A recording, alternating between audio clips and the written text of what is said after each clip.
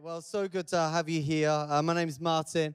Allow me to extend a warm welcome to you, particularly if you are here as a guest, a visitor, if you've come because somebody invited you to come. We're so thrilled that you're here tonight. We've been doing this service throughout today. This is our final one, and this is the best one of all. So there we are. You chose the best one to come to. Well, I hope you do well. Who is looking forward to Christmas or by now? Kind of feeling it. Hopefully tonight has helped a little bit. I was going to begin tonight by saying something about the World Cup, but I think I'm probably just best to leave it, yeah? We just move on. I just do want to know, are there any Morocco fans out there? And I feel like, haven't we all just become brand new Morocco fans now for the rest of the tournament? I know I have. So anyway, there we are. Well, on a cheerier note, this week I came across a survey of the top 40 things that make British people happy. And it made me smile, some things that hopefully would resonate with you. Things like a nice sunset. Do you like a nice sunset? The smell of freshly baked bread. Oh, yes, yes. The sound of a baby laughing. Do we like that? That's quite popular. In fact, there were quite a few things relating to babies and children. One of the things was somebody bringing a baby into work, which I was a bit like, do people, if someone asked you what makes you happy, I mean, does this happen a lot? It's like, I kind of think about, oh, yeah, no, I love nothing better than a baby being brought to work.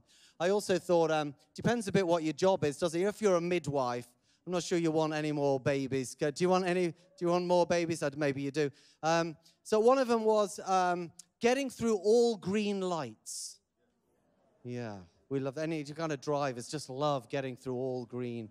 But if that was the thing that makes you most happy, I think maybe there's something wrong. Like if that's it, maybe you're in a big rush. I'm not sure. As I said, a lot of things about children. One of them was having a child draw a picture of you. Maybe you're a proud grandparent or parent. For me, my children drawing pictures of me, it's been a mixed experience, I've got to be honest. There's one here, which was, I think, the most recent one, done by one of my children who's here in the service now. Admittedly, I had stubble at the time. Maybe I had gained a few pounds. I'm not sure how happy I felt about that. One of the things was old couples holding hands. We like that, don't we? And any old couples here tonight, you're going to have to self-declare. Oh, Jim, right here on the front row, because I don't want to get sued. So I was thinking of you, but I didn't want to say it. Would you be willing to stand and hold hands for us? That'll make us all happy. Come on, Jill. Come on, Jill. Look, just turn around, just turn around for a moment, because you've made everyone happy now. So thank you for that. That's absolutely beautiful. Wonderful thing. Number 14 on the list simply said cake. And number 13 said somebody telling you that you've lost weight. And I was like, well, you can't have it both ways, can you? I don't know. Maybe you can. You probably want to know the top three. Number 3 was getting into fresh bed sheets. Like getting into your bed with fresh sheets. Do we like that? Oh, yes. Some teenagers going, I don't understand that one. Number 2 was setting off on holiday. We're going on holiday feeling. And remember, this was a British survey. Number 1 was waking up on a summer's day to a clear blue sky. Yeah. Some of you going, I can't remember what that was like. Another thing I came across this week made me smile, particularly in the face of cost of living, was the 3 wise men arriving at the stable. In fact, I think we can see a picture of this and saying, just to be perfectly clear, these gifts are for both your birthday and Christmas. And I'm sure if you've got a birthday anywhere near Christmas, you understand the big joint present idea. Well, you can have it, but it's going to be for birthday and Christmas. Well, obviously, I want to take a few minutes to speak about the Christmas message today. I'm kind of qualified with the kind of the older generation. I grew up in the 70s, so kids' entertainment in those days was kind of very basic. But you didn't get out of childhood when I was growing up without you did dot to dot. I don't know. Does that still happen? dot to dot. It's where, what it is, if you don't know, just give me a wave if you know what dot to dot is. Okay, most of us, that's good. So basically, where lots of dots are on a page, and they're numbered, and you kind of draw 1 to 2, 2 to 3, and so on. And maybe when you see it, you can't work out what it is, but then you join the dots, and then you can see what the picture is. And the thing that occurred to me just for a few minutes as we share tonight is that when I was growing up, I wasn't part of a Christian family. We didn't go to church. I wasn't religious in any sense. And nobody joined up for me the dots of Christmas.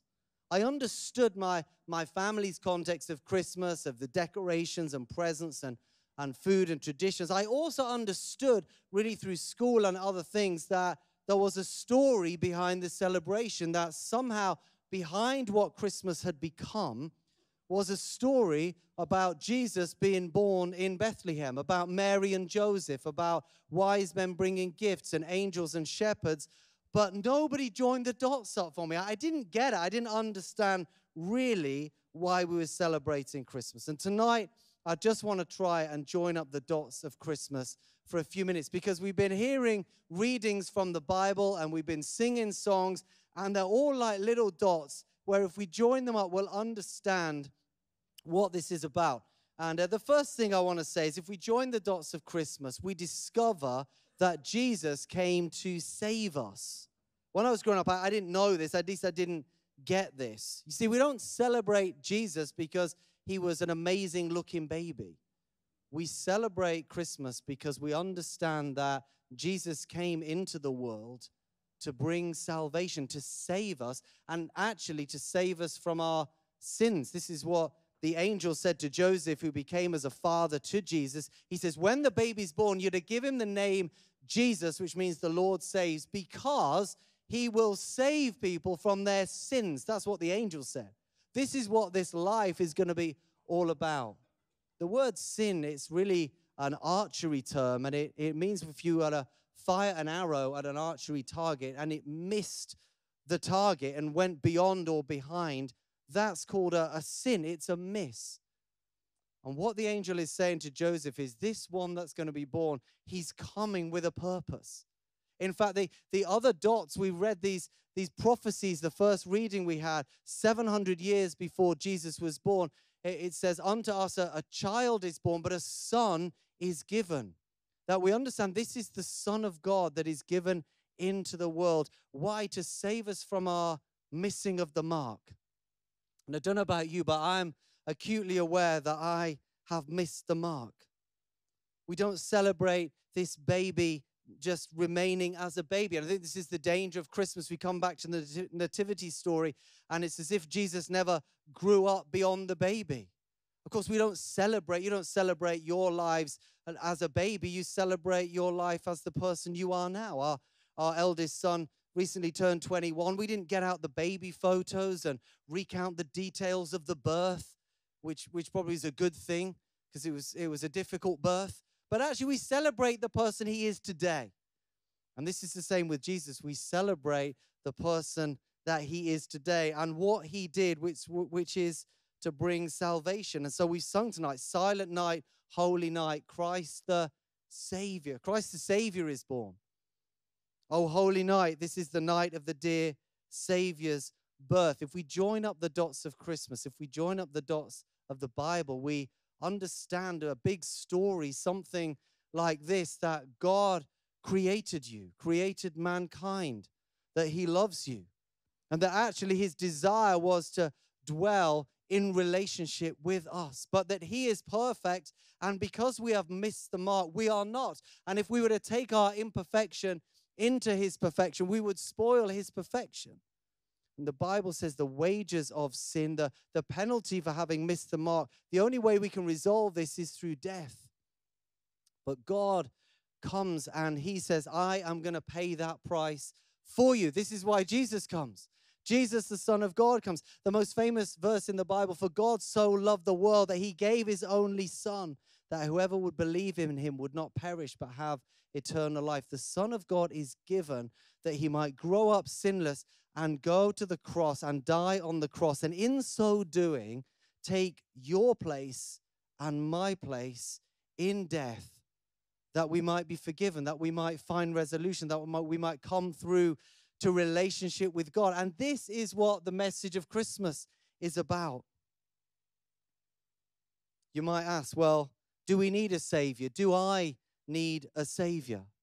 I came to the conviction at the age of 17 that although I'd not done anything terrible by most people's standards, I had missed the mark. I was not a bullseye person, and that I was a sinner in need of a savior. It's interesting. I meet people all the time who don't have a religious context to their lives, but when their loved ones pass away, they speak about them going to a better place. They say things like, well, at least he's in a better place now, or she's looking down on us now. Well, what are they referring to? They're referring to some hope that they go to a better place, which could probably call heaven. And I think most of us hold on to some idea that there is something beyond this life, and that good people should make it, and that maybe the worst of people shouldn't. That maybe Mother Teresa or somebody like that at one end of a spectrum should make it to heaven because she poured out her life for others. But maybe at the other end of a spectrum, let's take someone, I don't know, maybe like Adolf Hitler, maybe he shouldn't. And yet the thing that doesn't make sense about this, although at that level it kind of sounds sensible, if you think it through, it's not logical, because what it means is that next to the worst of the worst is the next worst, and the next and the next, and next to the best is the next best, and the next of the next, and there are others and others and others. And in the middle, there's a cut, an arbitrary cut. There would be an arbitrary cut between two people who lived incredibly similar lives. To illustrate, I'll give them the names Bob and John. And you can imagine that two men lived, they never knew each other, but their lives were incredibly similar to one another. I mean, how do you judge a whole life anyway? But just a headline, can you imagine that Bob lived his life and that he was a good father to his children, that he was hardworking, that he never forgot his mother's birthday, that he helped his wife through cancer, and he did a lot of work for charity. But on the downside, he swore like a trooper, and he lied a lot, and he fiddled his tax return 5 years on the trot. And when he was in his 30s, he ran over his neighbor's cat and never confessed to it.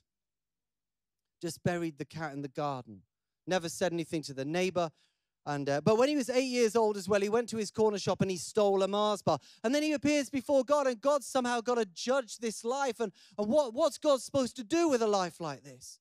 Because it's not a clear-cut situation. There's good and there's bad. But can you imagine God in his great mercy saying, oh, Bob, all right, you're in. But next to him in the line of judgment is John. And John has lived an incredibly similar life. He also was a good father to his children. He also remembered his mother's birthday. He was also a hard worker. He also nursed his wife through cancer and did a lot of charity work. But he also swore like a trooper and lied a lot and fiddled his tax return 5 years on the trot. He also in his 30s ran over his neighbor's cat and did the same thing as Bob. But when he was 8 years old, he went to his corner shop and he didn't only steal a Mars bar, he also stole a Curly Whirly. And can you imagine? I mean, God's got to draw the line somewhere. And can you imagine the Curly Whirly being the straw that breaks the camel's back? It wouldn't make sense. It doesn't seem right, does it? Doesn't seem right to me. But here's the good news of Christmas. If we join up the dots, it is God saying the truth is no one has lived a perfect life. Everybody is in need of a savior. But I am going to send a savior. I'm going to send my son who is going to die in your place, hanging on a cross, that you might have life. This is the message of Christmas. This is what we're singing about. Christ, the Savior, is born. If we join up the dots of Christmas, we discover Jesus came to save us. Secondly, if we join the dots of Christmas, we discover the message isn't for others, it's for us. Well, of course, it is for others. What I really mean to say is it isn't just for others, it's for us. We can come to a service like this and sing some songs and have a mince pie and go home and go, well, that's lovely. But actually, there's a message here that's for us. I never knew this growing up. I didn't realize Christmas was for me. I didn't get that a baby in a manger was actually a picture of God giving the most precious gift that could have been given to me. But the angels say to the shepherds, a Savior has been born today in the town of David. this is the greatest news ever told. And then he says, and it is for everyone. Can we all say everyone? And it's for everyone. He doesn't say, and it's for the righteous, or it's for the religious, or it's for the good people. He says it is for everyone. This is the message of Christmas. It's not for others, it's for us. It's for you. Simeon, a godly man in the temple, is there when Jesus is brought by Mary and Joseph. He's 8 days old and he's presented. And Simeon, this praying man, takes the baby Jesus in his hands and he says, now my eyes have seen God's salvation. And he says, this is for the Jews and the Gentiles, which if you don't understand, that means everyone. It's for those that are Jewish and those that are non-Jewish. And we all fall into that category. In other words, he's saying, this is God's salvation plan, and it is for everyone. And if it's for everyone, it's for you. I've mentioned John 3:16 already. For God so loved the world. Loves the world. That means you. That whosoever believes in him shall not perish, but have eternal life. Whosoever includes you. You know, many of us were in danger of leaving this precious gift unopened, and untreated, discarded, walked past. Maybe the most precious gift that you could be given, but just left for another year. And the invitation tonight is that you would receive the gift that has been given. In the spoken word earlier, they finished by saying, will you RSVP to the invitation he's written? What are they saying? They're saying, will you respond to this gift of Christmas, which actually was given not for others, but for you? Will you respond? We sang earlier, cast out our sin and enter in. Be born in us today. Something can happen in us if we respond, which brings me to my last thought, which is if we join the dots of Christmas, we discover it's easier to receive than I'll put probably thought. I don't know what you think, but I know when I was 17 and I responded to the message of Christmas, I'd come to the conclusion that the Bible was true and that I was a sinner in need of a Savior and that God had come to rescue me. And I expected it to be more difficult. I expected me to need to do some training or to learn some things or to go to church for a bit or to be a better person than I was. But I came to understand actually it was easy to receive. It was designed to be easy to receive. There are some presents you get and they're hard to get going, aren't they? You need to register them, or they need batteries and they haven't got batteries. Or a piece is missing, or it has the dreaded word, some assembly required. And then you open some other presents and they're good to go straight away. I want to tell you this gift from God is good to go. John, a friend of Jesus who years later was writing up his account of Jesus' life, and he said this: to all who received him and to all who believed in his name, he gave the right to become children of God. What John is saying, you just need to believe and receive, and you can have a relationship with God. You can come to know God. When I became a Christian at the age of 17, I'd met lots of people who they seemed to know God for themselves. It appeared to me that they prayed and they spoke to God, but God also spoke to them. And I wanted what they had, and I tried to figure out, and I talked to people, well, what did you do? How did you get into this relationship with God? And the truth is that in some way or another, they'd all believed and received. And it really is that simple. You just need to believe and to receive. The carol we sang earlier, "O Little Town of Bethlehem," says this: where meek souls will receive him still, the dear Christ enters in. Where those with humble hearts will receive him, he'll come. And this is my testimony. I prayed a prayer when I was 17 and he came into my life, into my heart. And tonight you can pray a prayer before we finish this service. You can invite the dear Christ into your life to experience the forgiveness that he'll bring to you, the cleansing he'll bring to you, the hope that he'll bring to you, and then begin a journey of walking with God and knowing God for yourself. This is the message of Christmas. As I finish this message, I'd like to offer a prayer that you might want to pray yourself. Let me read it to you so that you know what you would be praying. It's really simple. I think it's going to come on the screen. It simply says this: Lord Jesus, thank you for coming from heaven to earth. Thank you for dying on the cross for me. Thank you for taking my sin and shame there. Please forgive me for the wrong things I have done. Please make me clean. I open my heart to you this Christmas. I say yes to you. Please come into my life by the power of the Holy Spirit. Thank you for hearing my prayer. And I wonder here in the room if we could close our eyes. If you're joining online, you might want to respond. And simply I'm going to read this prayer, and after each phrase I'll pause and allow you to echo it in your heart.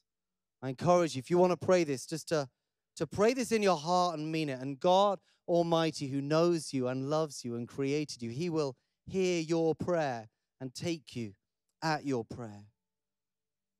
Let me pray it phrase by phrase and respond in your heart if this is a prayer you want to pray tonight. Lord Jesus, thank you for coming from heaven to earth. Thank you for dying on the cross for me and for taking my sin and shame there. Please forgive me for the wrong things I have done. Please make me clean. I open my heart to you this Christmas, and I say yes to you. Please come into my life by the power of the Holy Spirit. Thank you for hearing my prayer. Amen. Allow me to pray for you if you responded to that. I thank you, Lord, that you hear every heart that prays. I pray for any tonight that have prayed this prayer and meant it in their heart, inviting you in for the first time.